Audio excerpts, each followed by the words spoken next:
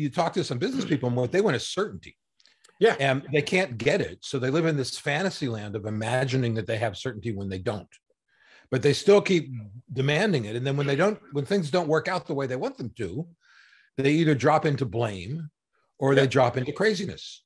Yeah. So, estimation, right? They say, well, that estimate was wrong, so we have to get better at estimation. And I'm going, nobody can get better at estimation. It's not possible.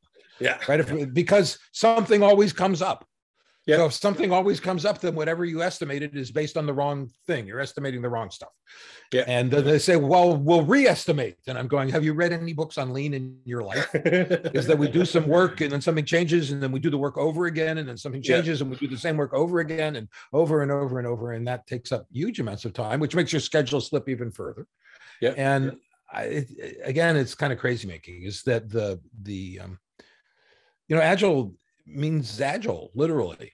And they don't want that, though. They want it to be something predictable and rigid and controllable. Embracing change. Where control is not possible, right? Yeah.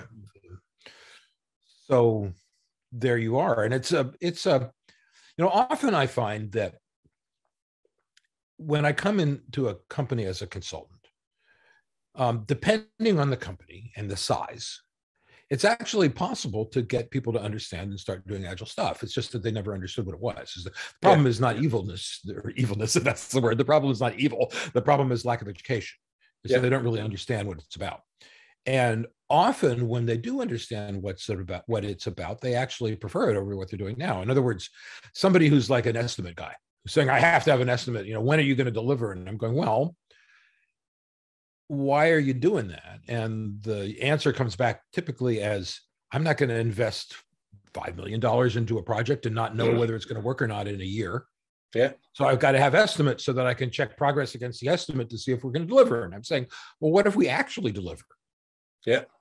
What if I give you something in 2 weeks and you can look at it and see if it's right or not, and we can adjust it. And if not, we can move on to the next thing. And we'll do the most important stuff first. And that way you know that you're not going to fail because the stuff that really matters, that's done. Yeah. Often people say, gosh, that would be great. Let's do that.